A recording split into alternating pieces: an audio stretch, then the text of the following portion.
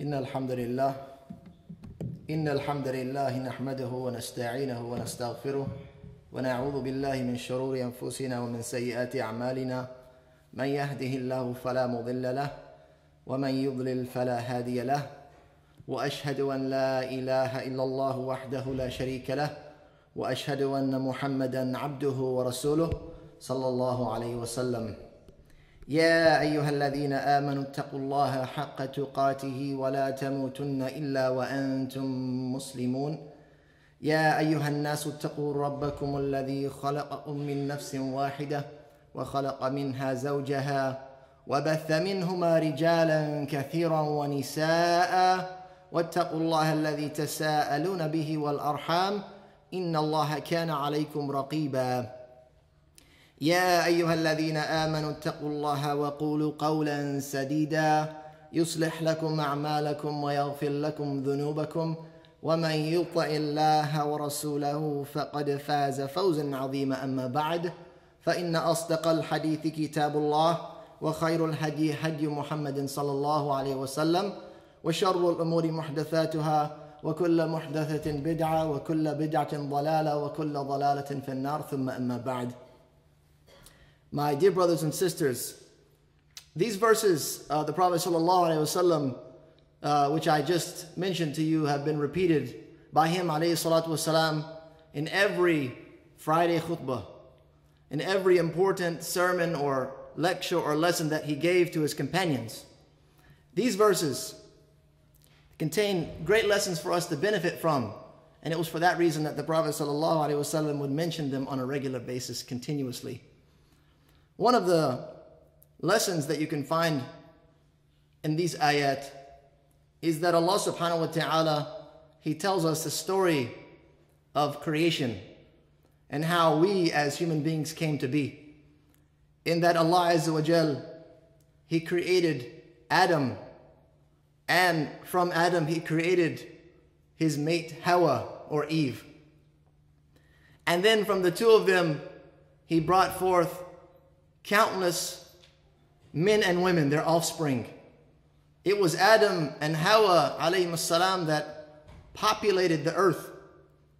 Before that, as you know the story of Adam and Eve, or Adam and Hawa, that they were both in a paradise or a garden, and they were removed from that garden and placed here on the earth to dwell due to their disobedience to Allah subhanahu wa ta'ala and their giving in to their own desires. The interesting thing when you look at the history of human beings is that it all began from these two people. And this is the story that I want to share with you, a story related to the offspring of Adam alayhi salam.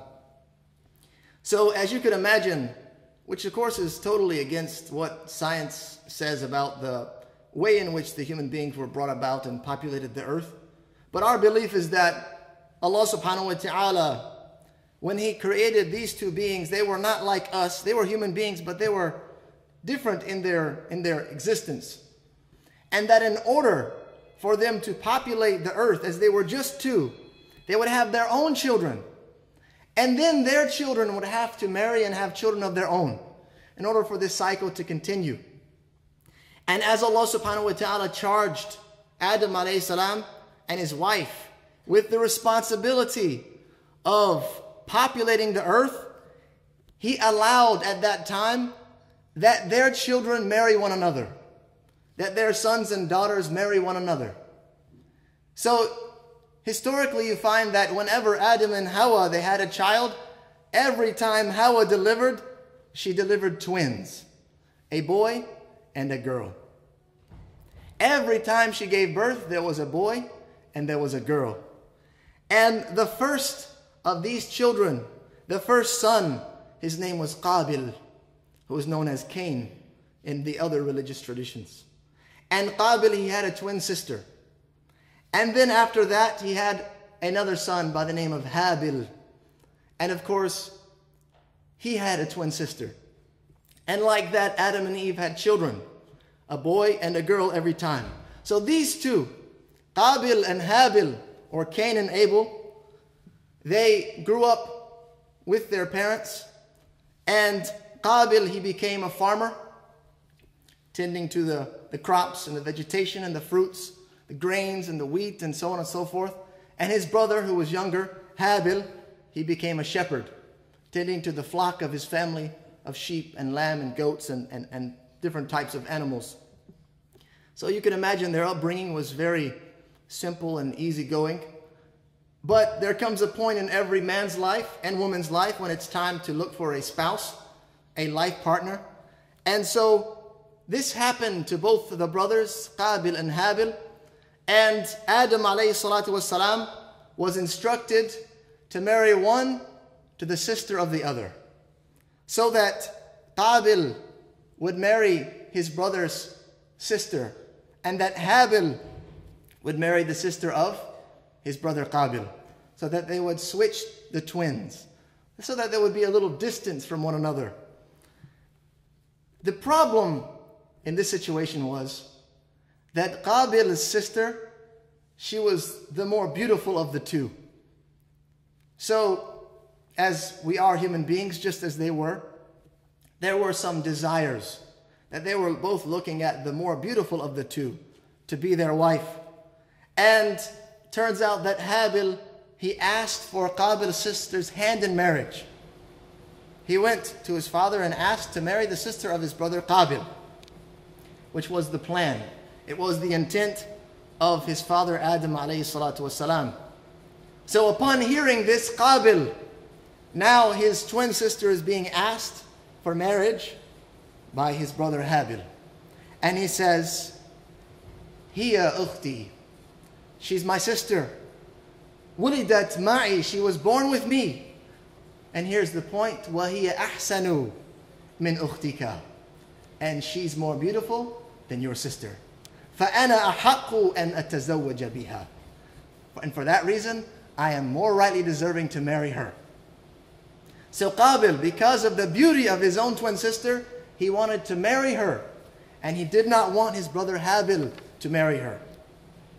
So, now begins a little love story amongst the family of Adam alayhi salam, between his sons and his daughters. What was the solution to this problem?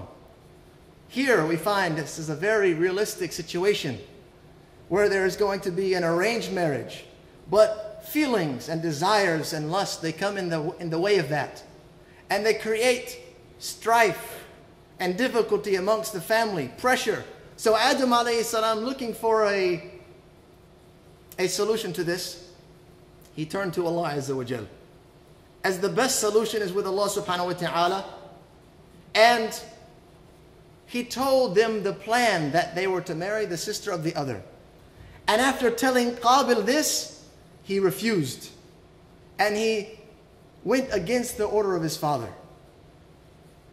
So Allah subhanahu wa ta'ala would handle the matter, would be the deciding factor in who would marry who. And Adam alayhi salam instructed his sons, both Qabil and Habil, to come forth with a sacrifice for the sake of Allah Azza wa Jal. And through the quality of their sacrifice, Allah subhanahu wa ta'ala would show who was in the right. So, both of these brothers, they took time to get whatever they were going to give for Allah subhanahu wa ta'ala. And Habil, who known very well by his father Adam alayhi salam to be very pious and God-fearing and an obedient and respectful son, he went out to his herd and he got the fattest and most healthy lamb that he could find amongst all of his herd, the prize lamb, and he slaughtered it for the sake of Allah Azza wa Jal. Qabil, on the other hand, who was also known by his father to be a little stingy, a little worldly, more interested in his own desires, as you can see from the story, that he began to oppose the order of his father, even the order of Allah Azza wa Jal. And now it was time for his sacrifice. So what does he get? He goes to his grain storage and he picks a basket of the worst grain that he could find to give for the sake of Allah Azza wa Jal. So what ended up happening? That these two sacrifices were placed in front of Allah subhanahu wa ta'ala for his judgment, and Allah Azza wa Jal sent a fire down, and it ate the sacrifice of Habil, which was the lamb, and it took it. And upon that, Qabil, he saw that his sacrifice was left untouched, and he knew that it was not accepted by Allah Azza wa Jal. And he became extremely angry at the success of his brother. And he said, لَأَقْتُلَنَّكَ حَتَّى لَا تَنْكِحَ أُخْتِي. He said, I'm going to kill you so that you do not marry my sister. Look at the reaction, seeing his brother succeed, seeing his brother's sacrifice accepted by Allah subhanahu wa ta'ala, while his was not. Through his own action in his own hand, it was not accepted by Allah subhanahu wa ta'ala, so he reacted in this manner, that he will kill his own brother. Habil, he responded by saying, إِنَّمَا يَتَقَبَّلُ اللَّهُ مِنَ الْمُتَّقِينَ, that Allah Azza wa Jal only accepts from those who have taqwa. He only accepts from those who have piety and awe of Allah Azza wa Jal.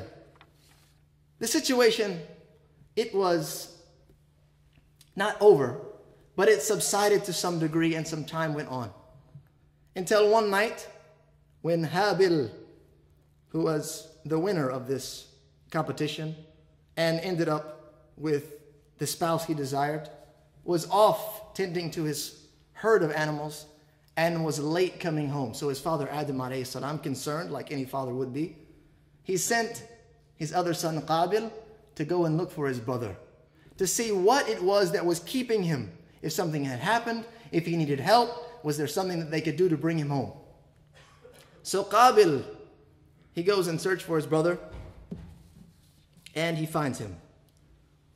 And the moment that he saw his brother, who they were both alone now, Habil and Qabil were alone by themselves, and he looks at his brother and he says, تُقُبِّلَ مِنْكَ وَلَمْ يُتَقَبَّلْ مِنِّي. It was accepted from you, but it was not accepted from me. And then Habil, he responds again by saying, إِنَّمَا يَتَقَبَّلُ اللَّهُ مِنَ الْمُتَّقِينَ. Only Allah subhanahu wa ta'ala, He will accept from those who have taqwa. After some time passed, the matter had been settled, but still in the heart of Qabil was this anger, this feeling of dissatisfaction, that when he saw his brother alone, he brought up the issue again. How was your sacrifice accepted and mine was not? You were the winner and I was the loser. The end result was in the favor of Habil. And he says to him, Allah subhanahu wa ta'ala will only accept from the righteous.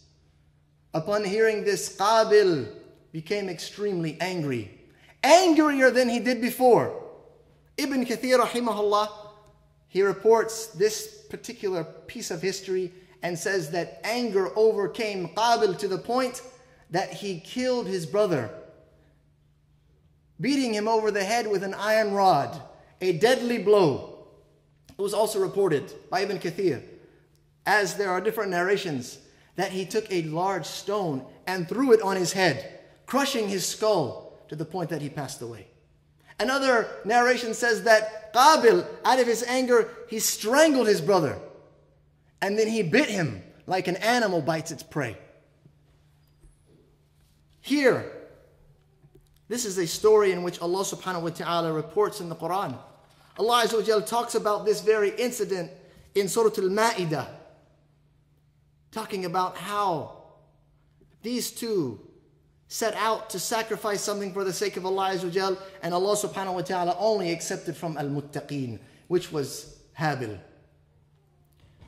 This was the first murder in the history of mankind. This was the first time someone lost their life at the hand of another.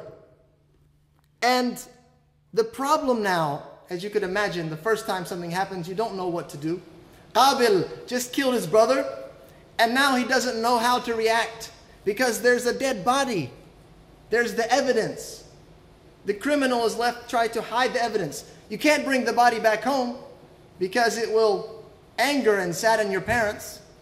You can't leave it there outside because someone could find it and the evidence would be left. So Qabil, he begins to pick up the body of his brother. He's still not sorry or regretful, The only thing he's looking to do is hide the evidence of this murder. And so he picks up the dead body of his brother and puts it on his shoulder, as reported by Ibn Kathir rahimahullah. He says that Qabil began to carry this body back and forth, around and around, looking for a place to put it. He has no idea what to do. Today, we know that you put the body in the ground. But because there's no precedent, there's no example, Qabil has no idea. All the while, the body is decaying and it's beginning to rot. It's beginning to smell. It's beginning to ooze. And through this, Allah subhanahu wa ta'ala was degrading and dishonoring Qabil for what he had done. Until finally Allah subhanahu wa ta'ala, as reported in the Quran in Surah Al-Ma'idah, He sent a crow, 2 birds, both of them flying over Qabil as he's carrying the body of his brother. One of the birds begins to attack the other one in mid-flight, to the point that the second bird was killed and plummeted to the earth. So now Qabil is watching this scene between these 2 birds and finds that the one that killed the other one flew down to the ground and began to dig into the earth, creating a hole, and then pushed the dead bird into it and covered it. And then at this point, Qabil, he became regretful, realizing that what he did was wrong and that he had no idea what to do with the body until Allah Azza wa Jal saved him from the situation and showed him a way to bury the body of his dead brother. It's not odd that there was a murder. It's not something odd that this took place, this type of crime, because human beings, there is wrong and there is right, there is good and there is evil. And it's just a matter of time before something like this happens in our history. So why not happen during that time? It's not strange that this was the first murder that happened. The profound thing about this story is not when it happened or what happened. The profound thing is, why did this crime happen? Why was it that one brother was so angry to the point that he was going to kill his own flesh and blood? Was it over love? Some people say that it was over the love of a woman. It wouldn't be the last crime that took place in the history of mankind. It wouldn't be the last thing that happened because of love. But it's something much more deeply rooted than that. Some of the Salaf, our ancestors, they say, Al-hasadu awwalu dhanbin usiya Allahu bihi fi as-sama'. That envy and jealousy, it is the first sin in which Allah subhanahu wa ta'ala was disobeyed with in the heavens. Yani hasadu iblis li Adam. Referring to the envy that Iblis, the shaitan, had for Adam alayhi salam. وَأَوَّلُ ذَنْبٍ أُسِيَ اللَّهُ بِهِ فِي الْأَرْضِ. And it was also the first sin that was disobeyed to Allah subhanahu wa ta'ala on this earth. يعني حسد ابن آدم لأخيه حتى قتله. It was the jealousy of Adam's son for his brother until he killed him. Jealousy and envy, a disease found in the heart that drives people to do things which they will regret for their entire life. The brother of Habil, the murderer, Qabil, he was amongst the losers. And this is what Habil told him when he was going to kill him. He said, "You will kill me, and I will not do anything to stop you, so that your sin and my sin, it will be on you alone, and you will be amongst al-khasirin, the losers yawm al-qiyamah." This one quality, this sickness in the heart, it will lead people to their destruction. أقول قولي هذا وأستغفر الله لي ولكم ولسائر المسلمين من كل ذنب فاستغفروه إنه هو الغفور الرحيم.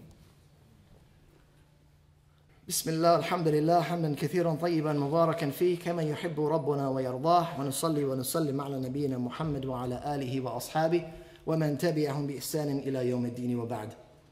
Brothers and sisters, jealousy and envy, this quality, or I should say this disease, it is disliking or disdaining a blessing that has been given to someone else. To see something good that Allah Azza wa Jalla has given to someone else, that you begin to despise this blessing and hope and desire and seek and strive to have it removed from them, even if you yourself will not obtain it. That you begin to see something good that Allah Azza wa Jalla has blessed with someone else, and you begin to despise that thing, and you begin to despise that person, hoping that you can rid them of that good blessing, because if I can't have it, no one else should have it. This is, as Shaykh al-Islam ibn Taymiyyah rahimahullah says, this is the blameworthy type of jealousy and envy. Hasad. This is a hatred that people have and that develops in their heart, and it begins to create pain in their being. They begin to grieve over this sickness, and the only thing that they feel will be their cure is to remove that blessing, to remove that object of envy, so that their pain is relieved and their soul is again at ease. When you look at this story of Qabil and Habil, did you think that after the death of his brother, after murdering his brother, he would go back and marry his wife? He's the murderer of the husband. He will never be able to marry the woman that he wanted. After doing that, it wasn't about love. It wasn't about lust. It was about jealousy. All he wanted to do was to feel justified and to feel relieved in those feelings. And the only way he felt he could do that was to remove the equation altogether. This is something that begins in our heart. And as you can see, it developed that way for Qabil, that the envy for his brother developed to the point that it permeated in his limbs and his actions. As the Prophet ﷺ, he said, "Inna fil jasadi mudghatun idha salahat, salaha al-jasadu kullu, wa idha fasadat, fasada al-jasadu kullu, ala wa hiya al-qalb."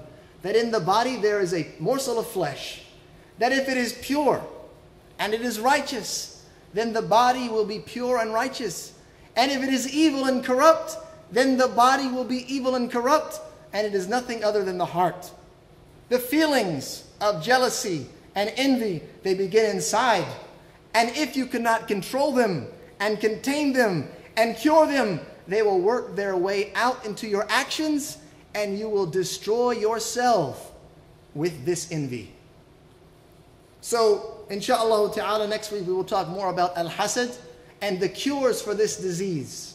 I ask Allah subhanahu wa ta'ala to protect each and every one of us and our families from these types of diseases of the heart, and to cure us with His beautiful words and following of the Quran and the Sunnah. Allahumma salli ala Muhammad wa ala ali Muhammad, kama sallaita ala Ibrahim wa ala ali Ibrahim, innaka hamidun majid, wa akhiru da'wana, alhamdulillahi rabbil alameen, wa aqim as-salah.